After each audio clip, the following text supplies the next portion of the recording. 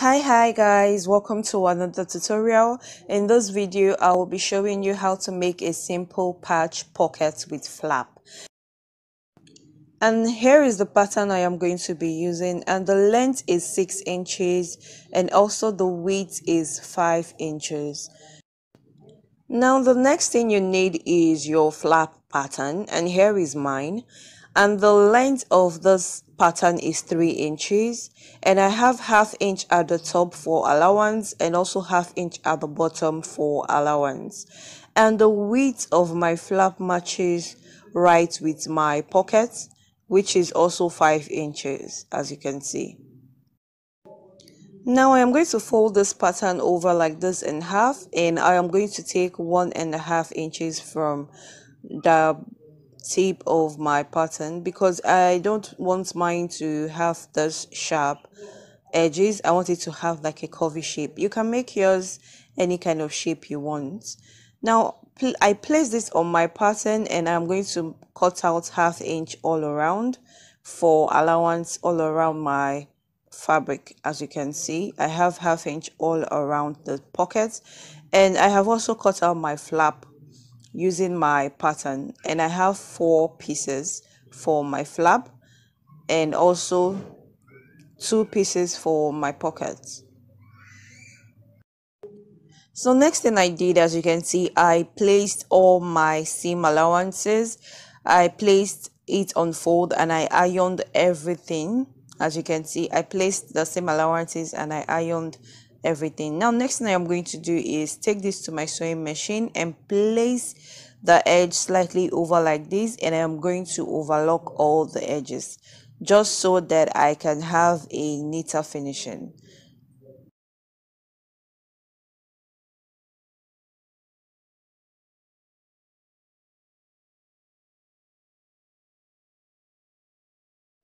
And now I am done overlocking all the edges, as you can see.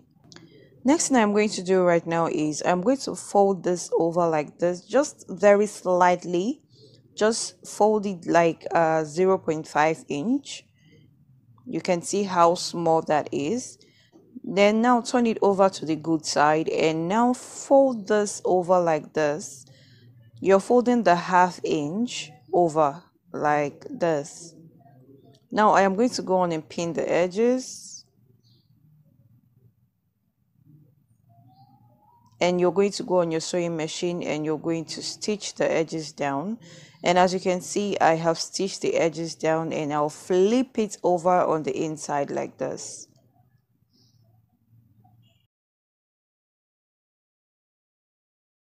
Now I'll take this to my sewing machine and I'm going to stitch right where I stitched before, and I will stitch and hold this down. So what I decided to do was use a hand needle, a hand stitch, and hold this down so I won't have any stitches showing at the good side of my pocket. And basically how to do this is just to take like strands of your fabric and keep stitching. This way you won't have your stitches showing at the good side of your fabric.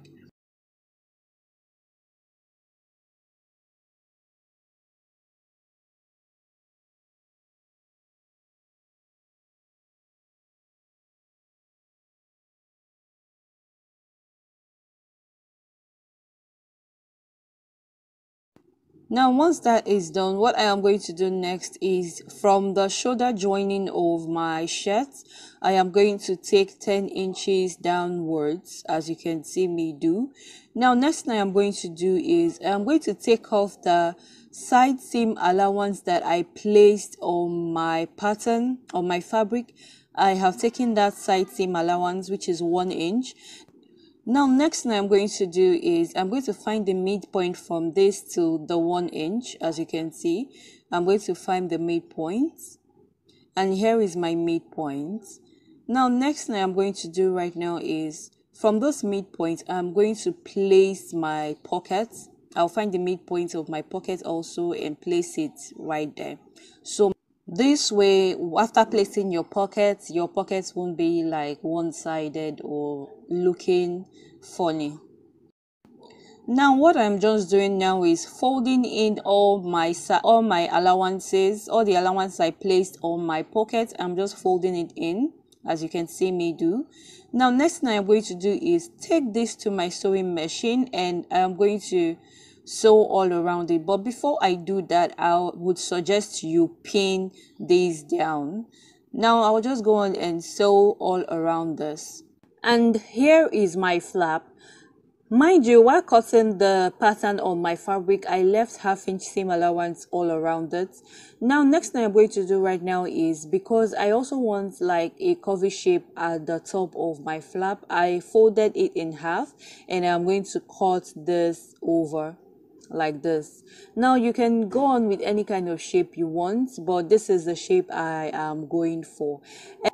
And I also made sure that I lined this with my fabric. You can use any kind of fabric you want. Now I'll take this to my sewing machine and I'll stitch my seam allowance all around it by ½ inch. Now as you can see, I am done stitching, and this is what it should look like. Now next thing I'm going to do is make notches all around this so as to be able to have a neater turnover at the good side of the fabric.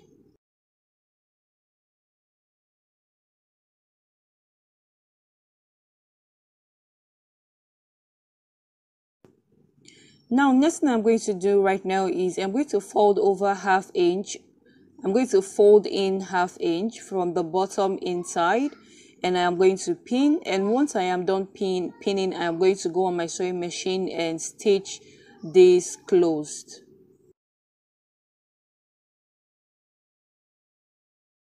And here is my pocket. As you can see, I have stitched it down to my shirt, as you can see.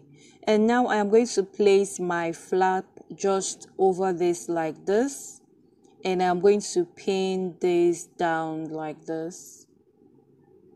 And now once I am done pinning, I'm just going to go on my sewing machine and I'm going to make my stitches just at the very tip of that flap like this all the way.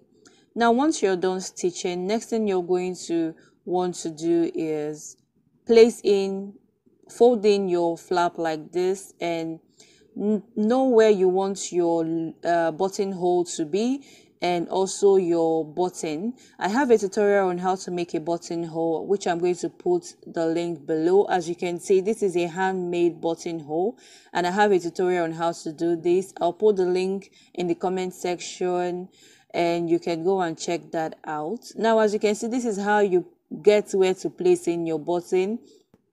And finally, we have come to the end of this tutorial. In another video, I will be showing you how to sew your shirt dress complete. And if you like this video, do give it a thumbs up, and hope to see you in more videos. See ya.